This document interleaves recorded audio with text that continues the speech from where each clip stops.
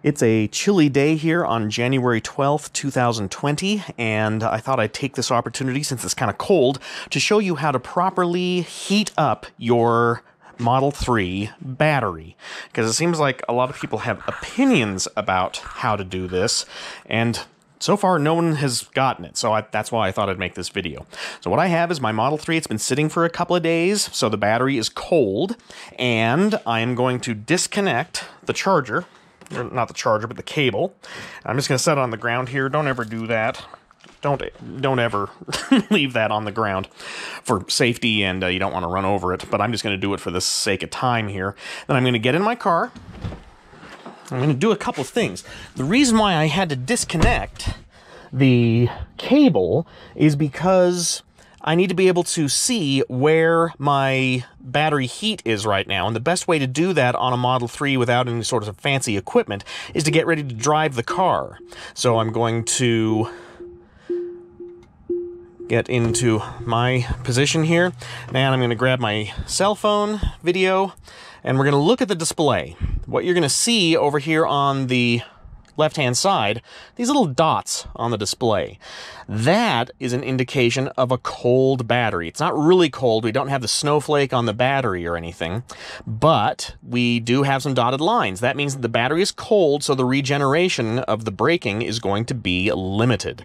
And it's going to improve as you drive over time, but how do we warm up the battery first? As you probably know, the Model S and the Model X both actually have reactive heaters inside the battery, but the Model 3 doesn't have that. The Model 3 heats its batteries differently. But what I'm going to do is take a piece of tape. I'm going to put it on the display here, and I'm going to mark where those dots are. So there are the dots. I'm going to move in here a little bit so we can see. I'm going to put a dot. This is hard to do a little bit, so I'm going to put a dot right about there. That's where the heat of the battery currently is. Then I'm going to get out of the car. I'm going to put it in park here.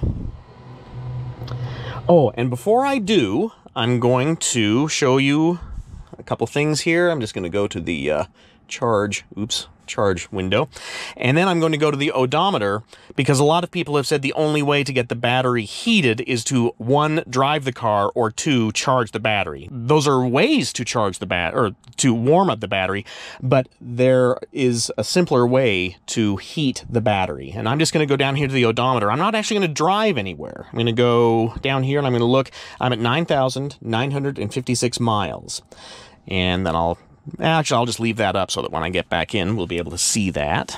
And then I'm going to put the cap back on my pen. I'm going to get out of the car, because now I don't need to be going anywhere. I'm going to set the car up as if I have just gotten home. I'm going to plug in the cable.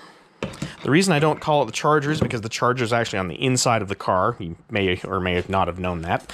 But then before I shut the garage door, I'm going to come to this camera with a nice microphone on it. I'm going to start recording. Then I'm going to leave my garage. And when I do,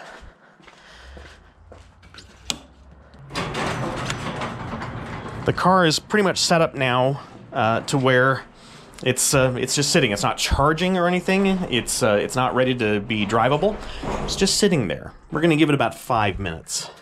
All right, it's been about 5 minutes. You'll notice that the car is scheduled to start charging at 1600. Right now it's 1409. So we're not charging the car right now. It doesn't need to be charged, and in fact it won't charge. And you'll notice a couple of other things. The interior is 46 degrees Fahrenheit, and the charging may be limited due to cold temperatures. So essentially, the way this car is sitting right now is that it's waiting to charge, and it's as if it's just been sitting there for a long time. So let's pretend that I'm about to get up and go and meet a client.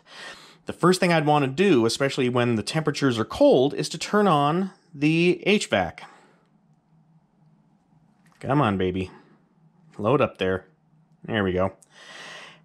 And that is all you have to do to start warming up your Tesla Model 3 battery, is turn on the HVAC. I'm going to prove that by using the camera in the garage, and you'll also notice that the charging has stopped, so I'm not charging the battery. All I've done is turn on the HVAC, and we're going to wait about 30 minutes.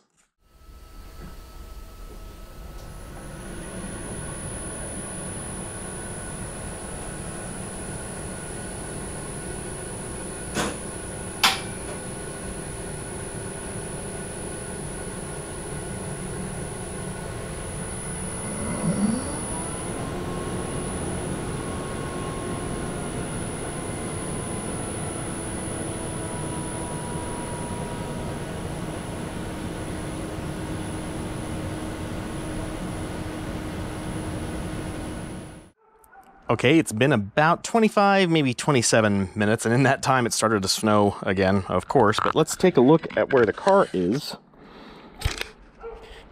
And you'll see that it charged a little bit. It charged to 247 miles. I think it was at 245.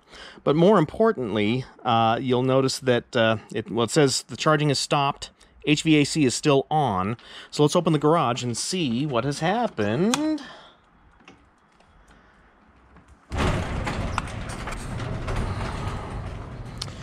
And